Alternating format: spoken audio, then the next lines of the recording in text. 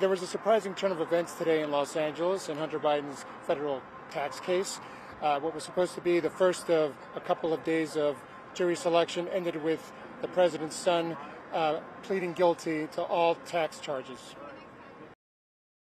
Prosecutors accused Hunter Biden of failing to pay at least $1.4 million in federal taxes over 4 years.